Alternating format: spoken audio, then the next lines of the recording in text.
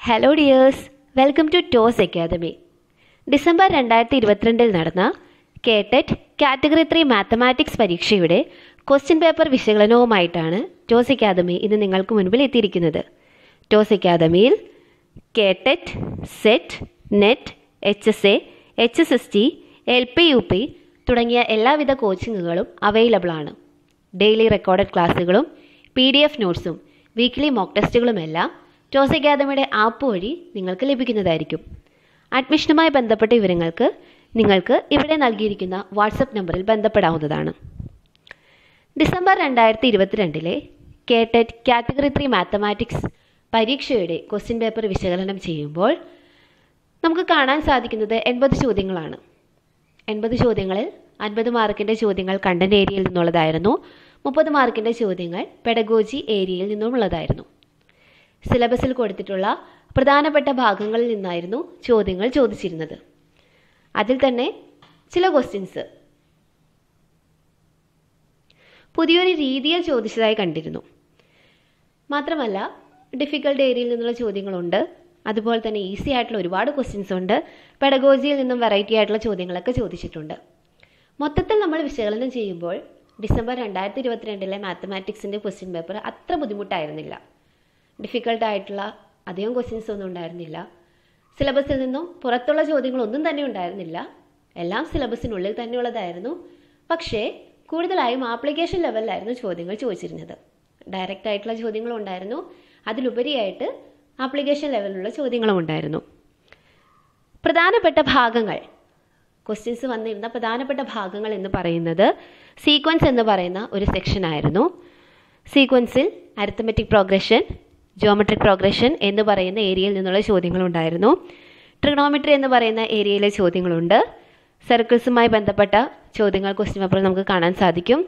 സോളിഡ്സിലെ prism based ആയിട്ടുള്ള questions ഉണ്ട്.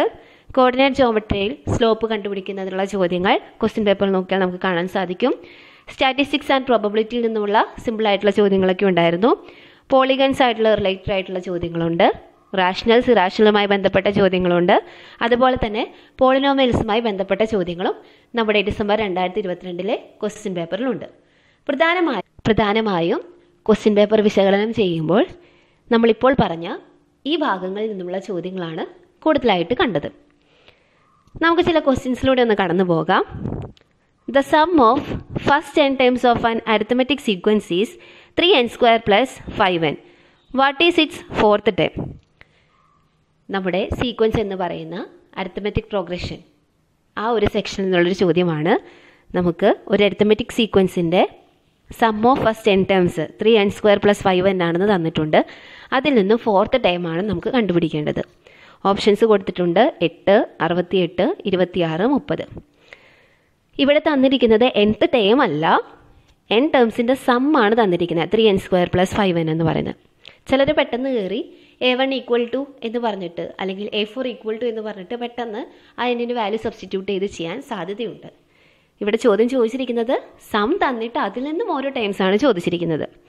ഒന്ന് ശ്രദ്ധിച്ചാൽ എളുപ്പത്തിൽ ചെയ്യാവുന്നൊരു ചോദ്യമായിരുന്നു ഇത്. നമുക്കറിയാം ഇവിടെ തന്നിരിക്കുന്നത് SN, അതായത് സം ഓഫ് ഫസ്റ്റ് 10 ടൈംസ് എന്ന് പറയുന്നത് എന്താണ്? 3n² plus 5n ആണ്. ഇതിൽ നിന്നും നമുക്ക് S1, S2, S3, S4 ഒക്കെ കണ്ടുപിടിക്കാൻ പറ്റും. അതിനെ സോൾവ് ചെയ്തിട്ട് വേണം A1, A2, A3 ഒക്കെ കണ്ടുപിടിക്കാനായിട്ട്. S1 എന്ത് കിട്ടും? എന്നിൻ്റെ സ്ഥാനത്ത് 1 സബ്സ്റ്റിറ്റ്യൂട്ട് ചെയ്താൽ മതി അല്ലേ? അപ്പോൾ 3 × 1² plus 5 × 1 = 8 എന്നുള്ളതാണ് A1 അല്ലെങ്കിൽ ഫസ്റ്റ് ടൈം എന്ന് പറയുന്നത്. ഇനി S2 എത്ര കിട്ടും? 3 × 2² plus 5 × 2 സോൾവ് ചെയ്യുമ്പോൾ നമുക്ക് 22 എന്ന് കിട്ടും. A1 കിട്ടി, S2 കിട്ടി. S2 എന്ന് പറഞ്ഞാൽ ഫസ്റ്റ് ടൈമിൻ്റെയും സെക്കൻഡ് ടൈമിൻ്റെയും സമ്മാണ്. അങ്ങനെയാണെങ്കിൽ അതിൽ നിന്നും A2 നമുക്ക് കണ്ടുപിടിക്കാമല്ലോ. A2 എങ്ങനെ കണ്ടുപിടിക്കാൻ പറ്റും? S2 - S1 ചെയ്താൽ പോരെ? ഫസ്റ്റ് ടൈമും സെക്കൻഡ് ടൈമും ആഡ് ചെയ്യുമ്പോഴല്ലേ രണ്ട് ടൈമിൻ്റെ സം കിട്ടുക. A2 നമുക്ക് എന്ത് കിട്ടും? 22 - 8 14 എന്ന് കിട്ടും. A1 8 ആണെന്ന് കിട്ടി, A2 14 ആണെന്ന് കിട്ടി. അതിൽ നിന്നും D നമുക്ക് കിട്ടുമല്ലോ. D എന്ന് പറഞ്ഞാൽ കോമൺ ഡിഫറൻസ്. എങ്ങനെയാണ് കണ്ടുപിടിക്കുന്നത്? Second time minus first time, അത് നമുക്ക് 6 എന്നും കിട്ടും. ഇനി നമുക്ക് ഫോർത്ത് ടൈം കണ്ടുപിടിക്കാൻ എളുപ്പമാണ്. ഫോർത്ത് ടൈം നമുക്ക് എങ്ങനെ കണ്ടുപിടിക്കാം? നമുക്കറിയാം ഫസ്റ്റ് ടൈമിൻ്റെ കൂടെ D ആഡ് ചെയ്യുമ്പോൾ നമുക്ക് സെക്കൻഡ് ടൈം കിട്ടും. സെക്കൻഡ് ടൈമിൻ്റെ കൂടെ ഒരു പ്രാവശ്യം കൂടെ D ആഡ് ചെയ്യുമ്പോൾ തേർഡ് ടൈം കിട്ടും. അതിൻ്റെ കൂടെ ഒരു തവണ കൂടെ ഡി ആഡ് ചെയ്യുമ്പോൾ നമുക്ക് 4th ടൈം കിട്ടും. അതായത് a + 3d ആണ് 4th ടൈം എന്ന് പറയുന്നത്. എങ്ങനെ കിട്ടും ആൻസർ? 8a + 3 × 6. 8 ഫസ്റ്റ് ടൈം ആണ്. കോമൺ ഡിഫറൻസ് നമ്മൾ കണ്ടുപിടിച്ചിട്ടുണ്ട് 6. അപ്പോൾ സബ്സ്റ്റിറ്റ്യൂട്ട് ചെയ്യുമ്പോൾ നമുക്ക് എത്ര കിട്ടും? 26 എന്ന് കിട്ടും. ഏതാണ് ശരിയായ ഉത്തരം? ഓപ്ഷൻ സി ആണ് ശരിയായിട്ടുള്ള ഉത്തരം. അടുത്തൊരു ചോദ്യം നോക്കാം. The equation of a line is 2x + 3y - 7 = 0. What is the slope of a line perpendicular to this line? നമുക്ക് ഒരു ഇക്വേഷൻ തന്നിട്ടുണ്ട്, ഒരു ലൈനിൻ്റെ ഇക്വേഷൻ തന്നിട്ടുണ്ട്. ആ ലൈനോട് പെർപെൻഡിക്കുലർ ആയിട്ടുള്ള ഒരു ലൈനിൻ്റെ സ്ലോപ്പാണ് ചോദിച്ചിരിക്കുന്നത്. ക്വസ്റ്റ്യൻ ക്ലിയർ ആയെന്ന് വിചാരിക്കുന്നു. ഒരു ലൈനിൻ്റെ ഇക്വേഷനാണ് നമുക്ക് തന്നിരിക്കുന്നത്. നമുക്ക് കണ്ടുപിടിക്കേണ്ടത് slope of A line perpendicular to this ലൈനാണ് നമുക്ക് കണ്ടുപിടിക്കേണ്ടത്. സ്ലോപ്പൊക്കെ കാണാൻ എല്ലാവർക്കും അറിയാമെന്ന് വിചാരിക്കുന്നു. നമുക്ക് ഇക്വേഷൻ ഓഫ് ലൈൻ ഒന്ന് റീഅറേഞ്ച് ചെയ്ത് എഴുതുകയാണെങ്കിൽ എങ്ങനെ കിട്ടും? 2x + 3y - 7 = 0. അതിൽ നിന്നും 3yനെ ഇക്വേഷൻ്റെ RHSൽ നിർത്തുക. ബാക്കി എല്ലാവരും LHSലേക്ക് കൊണ്ടുപോകുമ്പോൾ നമുക്ക് എന്ത് കിട്ടും? 3y = -2x + 7 എന്ന് കിട്ടും. അതിൽ നിന്നും y നമുക്ക് എന്ത് കിട്ടും? 3നെ പുറത്തേക്ക് കൊണ്ടുവരുമ്പോൾ -2/3x + 7/3 എന്ന് കിട്ടും. ഏത് ഫോമിലാണ് ഇരിക്കുന്നത് ഈ ഇക്വേഷൻ? ഇപ്പോൾ y = mx + c. y = mx + cയിലെ ഈ എക്സിൻ്റെ കോഎഫിഷ്യൻ്റായ m ആണ് സ്ലോപ്പ് എന്ന് പറയുന്നത്. ഈ ഇക്വേഷൻ നമ്മൾ കമ്പയർ ചെയ്യുമ്പോൾ നമുക്ക് സ്ലോപ്പ് എന്ത് കിട്ടും? -2/3 എന്ന് കിട്ടും. നമുക്ക് കാണേണ്ടത് എന്താണ്? ഇതിനോട് പെർപെൻഡിക്കുലർ ആയിട്ട് വരുന്ന ഒരു ലൈനിൻ്റെ സ്ലോപ്പാണ് നമുക്ക് കാണേണ്ടത്. ആ ലൈനെ നമുക്ക് MP എന്ന് വിളിക്കാം. Slope of A perpendicular line നമുക്ക് MP എന്ന് വിളിക്കാം. ഇനി അത് കണ്ടുപിടിക്കാനായിട്ട് ഒരു ഫോർമുലയുണ്ട്. ആ ഫോർമുല എന്ന് പറയുന്നത് -1/m ആയിരിക്കും. m നമ്മുടെ കയ്യിലുണ്ട്, -2/3. അങ്ങനെയാണെങ്കിൽ ഈ പെർപെൻഡിക്കുലർ ലൈനിൻ്റെ സ്ലോപ്പ് എന്ന് പറഞ്ഞാൽ എന്തായിരിക്കും? -1/m, അതായത് -1/-2/3 which is equal to 3/2. Answer എത്രയായിരിക്കും കിട്ടുക? 3/2 ആണ് ആൻസർ കിട്ടുക. അടുത്തൊരു ചോദ്യം നമുക്ക് നോക്കാം. The base of a prism is an equilateral triangle of perimeter 12 cm and its height is 5 cm. What is its volume in cubic centimeters? സോളിഡ്സിലെ ഒരു ചോദ്യമാണിത്. പ്രിസവുമായി ബന്ധപ്പെട്ട ചോദ്യം. പ്രിസത്തിൻ്റെ ബേസ് ഒരു ഇക്വിലാറ്ററൽ ട്രയാങ്കിൾ ആണ് തന്നിട്ടുണ്ട്. അതിൻ്റെ പെരിമീറ്റർ 12 ആണെന്ന് പറഞ്ഞിട്ടുണ്ട്. ഹൈറ്റ് 5 ആണെന്ന് പറഞ്ഞിട്ടുണ്ട്. വോളിയമാണ് ചോദിച്ചിരിക്കുന്നത്. വോളിയം കാണുന്നതിന് നമുക്ക് ഇവിടെ ഉപയോഗിക്കാൻ പറ്റുന്ന ഇക്വേഷൻ എന്താണ്? ബേസ് ഏരിയ ഇൻറ്റു ഹൈറ്റ് ആണ്. തന്നിരിക്കുന്നത് ബേസ് പെരിമീറ്റർ ആണ്. അതൊരു ഏരിയ ആയിരുന്നെങ്കിൽ നമുക്ക് ഡയറക്റ്റ് അപ്ലൈ ചെയ്യായിരുന്നു. പക്ഷേ ഇവിടെ കൊടുത്തിരിക്കുന്നത് ബേസ് പെരിമീറ്റർ ആയതുകൊണ്ട് നമുക്ക് ബേസ് ഏരിയ കണ്ടുപിടിക്കണം. ഹൈറ്റ് ചോദ്യത്തിൽ തന്നിട്ടുണ്ട്. ബേസ് ഏരിയ ഇൻറ്റു ഹൈറ്റ് ചെയ്യുമ്പോൾ നമുക്ക് എന്ത് കിട്ടും? ഈ പറയുന്ന പ്രിസത്തിൻ്റെ വോളിയം കിട്ടും.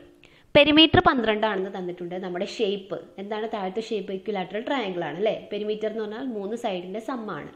അങ്ങനെയാണെങ്കിൽ ഒരു സൈഡ് നമുക്ക് എന്ത് കിട്ടും? 12/3 4 കിട്ടൂലേ?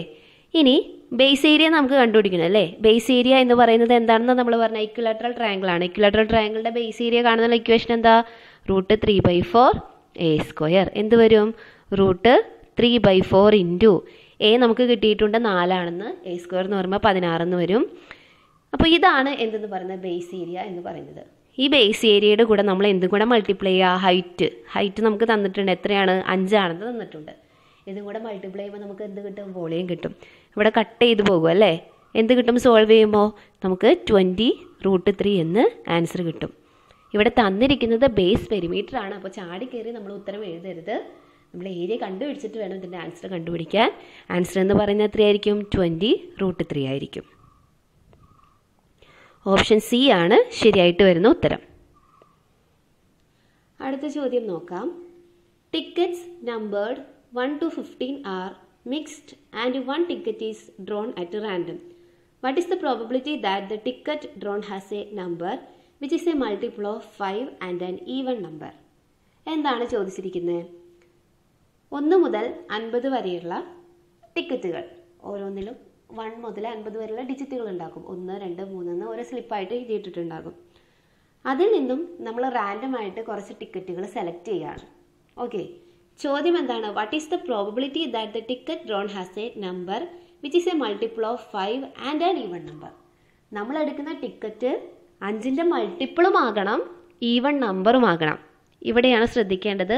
ഇവിടെ ഓറല്ല ചോദിച്ചിരിക്കുന്നത്, ആൻഡ് ആണ്. 5ൻ്റെ മൾട്ടിപ്പിളും ആകണം, ഈവൺ നമ്പറും ആകണം.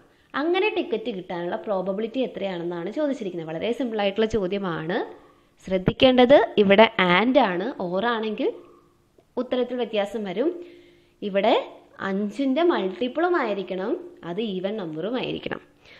അങ്ങനെയാണെങ്കിൽ നമുക്ക് നമ്മുടെ സാമ്പിൾ സ്പേസ് എന്താണ്? 1 മുതൽ 50 വരെയുള്ള ആൾക്കാരാണ് അല്ലേ? 1, 2, 3 അപ് ടു 15 വരെയുള്ള ആൾക്കാരാണ് നമ്മുടെ ടിക്കറ്റിൻ്റെ പുറമേയുള്ള നമ്പറുകൾ എന്ന് പറയുന്നത്. ഇനി നമ്മൾ സെലക്ട് ചെയ്യുന്ന നമ്പേഴ്സ് 5ന്റെ മൾട്ടിപ്പിൾ എന്ന് പറഞ്ഞു കഴിഞ്ഞാൽ 5 വരാം, 10 വരാം, 15 വരാം, 20, 25, 30, 35, 40, 45, 50 ഇത്രയും വരാം അല്ലേ? പക്ഷെ നമുക്ക് വേണ്ടത് എന്താ? 5ന്റെ മൾട്ടിപ്പിളും ആയിരിക്കണം, ഈവൺ നമ്പറും ആയിരിക്കണം. അങ്ങനത്തെ എത്ര പേരുണ്ട്? 10, 20, 30, 40, 50 പേരുള്ളൂ അല്ലേ? ആകെ 5 ആൾക്കാരാണുള്ളത്. അങ്ങനെയാണെങ്കിൽ അവരെ കിട്ടാനുള്ള പ്രോബബിലിറ്റി എന്ന് പറയുന്നത് എന്തായിരിക്കും? 5 ഡിവൈഡഡ് ബൈ മൊത്തത്തിലുള്ള 50 ആൾക്കാർ, 5/15 എന്ന് കിട്ടും. ഇതിനെ വെട്ടി ചെറുതാക്കുമ്പോൾ നമുക്ക് എന്താണ് കിട്ടുക? 1/10 എന്ന് കിട്ടും. പ്രോബബിലിറ്റിയുമായി ബന്ധപ്പെട്ട ഒരു ചോദ്യമായിരുന്നു ഇത്. ചെയ്യേണ്ട രീതി ഇതായിരുന്നു. ഇവിടെ ആൻഡിന് പകരം ഓർ എന്നായിരുന്നെങ്കിൽ ക്വസ്റ്റിന് ചേഞ്ച് വന്നേനെ. ഇതാണ് നിങ്ങൾ ഇവിടെ ശ്രദ്ധിക്കേണ്ട ഒരു കാര്യം, ആൻഡ് ആണോ ഓർ ആണോ എന്നുള്ളത്. ഈ ക്വസ്റ്റ്യൻ ചെയ്യേണ്ടത് ഈ ഒരു രീതിയിലായിരുന്നു. ആൻസർ എന്ന് പറയുന്നത് നമുക്ക് 1/10 എന്ന് കിട്ടും. പ്രധാനപ്പെട്ട ഭാഗങ്ങളിൽ നിന്നുള്ള ഏതാനും ചോദ്യങ്ങളാണ് നമ്മൾ കണ്ടത്. ഇനി നമ്മൾ പറഞ്ഞു ന്യൂ സ്റ്റൈലിലുള്ള ക്വസ്റ്റ്യൻ ഉണ്ടായിരുന്നു എന്ന് പറഞ്ഞു. ഈ ചോദ്യം എന്ന് പറയുന്നത് നമ്മുടെ ഓൾജിബ്രയിൽ നിന്നുള്ളൊരു ചോദ്യമാണ്. Solution of equations in 2 variable. ഇതുപോലെയുള്ള ചോദ്യങ്ങൾ ഇതുവരെ നമ്മൾ കണ്ടിട്ടില്ല. പെൻസിൽ പേന റിലേറ്റഡ് ആയിട്ടുള്ള ചോദ്യങ്ങളൊക്കെ ചോദിച്ചിട്ടുണ്ട്. പക്ഷേ ഇത് നോട്ടിൻ്റെ ഒരു കണക്കാണ്. ഒരു പ്രത്യേക രീതിയിലാണ് ഈ ചോദ്യം അവതരിപ്പിച്ചിരിക്കുന്നത്. ഇത് ഒരു വെറൈറ്റി ആയിട്ടുള്ള ക്വസ്റ്റ്യൻ പേപ്പറായിരുന്നു. ഡിസംബർ 2022 ചോദ്യ പേപ്പർ നോക്കുമ്പോൾ വളരെ പ്രത്യേകതയുള്ള ഒരു ചോദ്യമായിരുന്നു. നമുക്ക് ആ ചോദ്യം എന്താണെന്ന് നോക്കാം. A 100 rupees note was changed into 5 rupees notes and 20 rupees notes. If there are 11 notes in all, find the number of 5 rupees notes. എന്തായിരുന്നു ചോദ്യം? 100 രൂപ. ആ 100 രൂപേനെ നമ്മൾ ചില്ലറയാക്കി മാറ്റുകയാണ്. ചില്ലറയാക്കി മാറ്റുമ്പോൾ 5 രൂപയുടെ നോട്ടുകളും 20 രൂപയുടെ നോട്ടുകളും ആക്കിയാണ് നമ്മൾ മാറ്റുന്നത്. നമ്മളോട് പറഞ്ഞിരിക്കുന്നത് ഈ 5 രൂപയുടെ നോട്ടുകളും 20 രൂപയുടെ നോട്ടുകളും ചേർന്ന് മൊത്തം 11 നോട്ടുകളാണുള്ളത്. ഓക്കെ, അങ്ങനെയാണെങ്കിൽ 5 രൂപയുടെ എത്ര നോട്ടുകളുണ്ട് എന്നാണ് കണ്ടുപിടിക്കേണ്ടത്. ഈ ടൈപ്പ് ചോദ്യങ്ങളൊക്കെ ശരിക്കും സെറ്റ് എക്സാമിൻ്റെ ജനറൽ പാർട്ടിലേക്കാണ് നമ്മൾ കണ്ടിട്ടുള്ളൂ. കേട്ടിട്ടിൽ ഒരു ഡിഫറെൻറ്റ് സ്റ്റൈലിലാണ് ഇത് അവതരിപ്പിച്ചിരിക്കുന്നത്. പക്ഷെ നമ്മുടെ സിലബസിലുള്ള സെക്ഷൻ തന്നെയാണ്, വേറൊരു സ്റ്റൈലിലാണ് ഇത് ചോദിച്ചിരിക്കുന്നത്, അത്രയേ ഉള്ളൂ. ഈ ചോദ്യം വളരെ എളുപ്പത്തിൽ നമുക്ക് ചെയ്യാനായിട്ട് സാധിക്കും. നമുക്ക് പറഞ്ഞിരിക്കുന്ന കാര്യങ്ങളൊക്കെ നോക്കാം. നമുക്കുള്ളത് 100 രൂപയുടെ നോട്ടാണ്. അതിനെ 5 രൂപയുടെയും 20 രൂപയുടെയും നോട്ടാക്കി മാറ്റണം. 5 രൂപയുടെ നോട്ടുകളുടെ എണ്ണത്തിന് നമുക്ക് എക്സ് എന്ന് വിളിക്കാം. 20 രൂപയുടെ നോട്ടുകളുടെ എണ്ണത്തെ വൈ എന്നും വിളിക്കാം. അപ്പോൾ ഈ എക്സും വൈയും കൂടെ ആഡ് ചെയ്യുമ്പോൾ മൊത്തം എത്ര നോട്ടുകളുണ്ടെന്നാണ് പറഞ്ഞിരിക്കുന്നത്? 11 നോട്ടുകളുണ്ട് അല്ലേ? അതായത് വേറൊരു രീതി പറഞ്ഞാൽ 5 രൂപയുടെ എക്സ് നോട്ടുകളും 20 രൂപയുടെ വൈ നോട്ടുകളും ചേർന്നാൽ നമുക്ക് എത്ര കിട്ടും? 100 കിട്ടും. 2 ഇക്വേഷൻ കിട്ടിയില്ലേ? 2 ഓൾജിബ്രായിക് ഇക്വേഷൻസ് കിട്ടി. 2 വേരിയബിളുള്ള എക്സ് വൈ എന്ന് പറയുന്ന വേരിയബിളിലുള്ള 2 ഇക്വേഷൻസ് കിട്ടി. ഇനി എന്ത് ചെയ്താൽ മതി? ഇതിനെ സോൾവ് ചെയ്താൽ മതി. ഇക്വേഷൻ 1ഉം ഇക്വേഷൻ 2 ആയിട്ട് എടുത്ത് ഇതിനെ സോൾവ് ചെയ്യാലോ. സിമ്പിളായിട്ട് സോൾവ് ചെയ്യാം. എന്ത് കിട്ടും നമുക്ക്? 5x + 20y = 100 എന്ന് പറയുന്നൊരു ഇക്വേഷനുണ്ട്. ഇതിന് നമുക്ക് 5ൻ്റെ മൾട്ടിപ്പിൾ ആക്കാൻ ഒരു 5 വെച്ച് മൾട്ടിപ്പിൾ ചെയ്താൽ മതി. അപ്പോൾ ഈ ഇക്വേഷൻ എന്തായിട്ട് മാറും? 5x + 5y = 55 എന്ന് കിട്ടും 5 വെച്ച് ഗുണിക്കുമ്പോൾ. ഇനി അതിനെ സിംപ്ലിഫൈ ചെയ്യാം. ഏതെങ്കിലും ഒരാളെ മൈനസ് ചെയ്യോ സബ്ട്രാക്ട് ചെയ്യോ ആഡ് ചെയ്യോ ചെയ്ത് കളയാം അല്ലേ? അങ്ങനെ ചെയ്യുമ്പോൾ നമുക്കിതിനെ സോൾവ് ചെയ്യുമ്പോൾ നമുക്ക് എന്ത് കിട്ടും? നമുക്കിവിടെ സബ്ട്രാക്ട് ചെയ്യുകയാണെങ്കിൽ നമുക്ക് ഈ 5x - 5x പൊക്കോളും. 20y - 5y എന്നുള്ളത് 15y കിട്ടും. 100 - 55 എന്നുള്ളത് 45 കിട്ടും. അതിൽ നിന്നും വൈയുടെ വാല്യൂ നമുക്ക് 3 എന്ന് കിട്ടും. ഓക്കെ, വൈ എന്ന് പറഞ്ഞാൽ എന്തായിരുന്നു? വൈ എന്ന് പറയുന്നത് 20 രൂപ നോട്ടുകളുടെ എണ്ണമായിരുന്നു അല്ലേ? 11ൽ 3 നോട്ടുകൾ 20 രൂപയുടെ നോട്ടുകളാണ്. അങ്ങനെയാണെങ്കിൽ 5 രൂപയുടെ എത്ര നോട്ടുകളുണ്ടാവും? 11 - y ചെയ്താൽ പോലെ. 11 - 3 ചെയ്യുമ്പോൾ നമുക്ക് 8 എന്ന് കിട്ടും. അതായത് 8 5 രൂപയുടെ നോട്ടുകളാണ് ഉണ്ടായിരുന്നത്, 3 20 രൂപയുടെ നോട്ടുകളാണ് ഉണ്ടായിരുന്നത്. ഇത് രണ്ടും ചേർന്നാണ് നമുക്ക് 100 രൂപ കിട്ടിയത്. ഓക്കെ, ഇത് ഒരു വെറൈറ്റി സ്റ്റൈലിലുള്ള ഒരു ചോദ്യമായിരുന്നു. നമ്മൾ ഇന്ന് ഡിസ്കസ് ചെയ്തത് പ്രധാനപ്പെട്ട ഭാഗങ്ങളിൽ നിന്നുള്ള ചോദ്യങ്ങളും വെറൈറ്റി ആയിട്ട് ന്യൂ സ്റ്റൈലിൽ വന്നിരുന്ന ചോദ്യവുമായിരുന്നു. അടുത്ത ക്ലാസ്സിൽ ഇതിൻ്റെ കണ്ടിന്യൂവേഷൻ നമുക്ക് നോക്കാം.